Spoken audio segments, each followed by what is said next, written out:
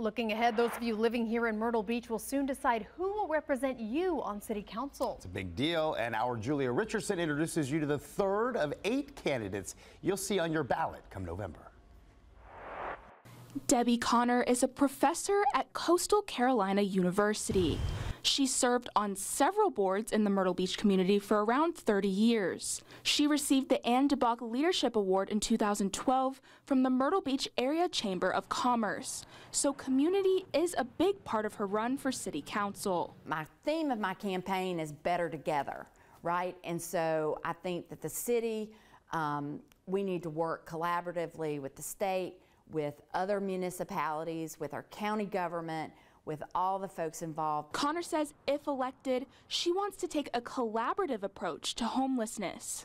Myrtle Beach is in a unique position where we have got so many people devoted to really working on the problem, and we've just got to make sure that we're all at the table together and that we're all in, and that we look at our resources in regards to mental health and drug rehabilitation.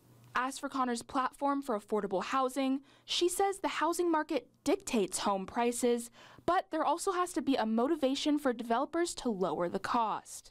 Myrtle Beach is in a challenging place because of the amount of land that's available for development, right?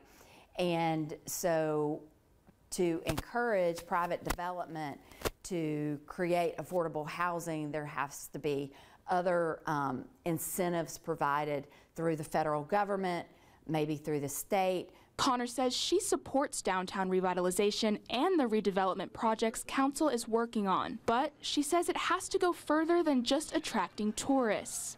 I support a broad economic base, so bringing in jobs that are not just tourism based jobs, I think is important. As for public safety in Myrtle Beach, Connor says she thinks the city is doing a good job, but there is always room for improvement. One of our challenges is, like other cities in the country, recruiting public safety officials, like recruiting police officers, right? And so luckily there's some collaborative efforts with the Chamber of Commerce to do that.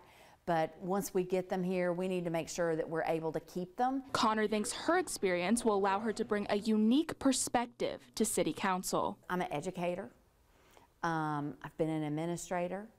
And so I think I bring kind of a unique marriage of a sense of history and how important that is to our area, but also ideas for how we can develop into the future. In Myrtle Beach, Julia Richardson, WMBF News. And Myrtle Beach voters will cast their ballots Tuesday, November 7th. Now tomorrow we're going to introduce you to our 4th candidate, that is Kenya Hennigan.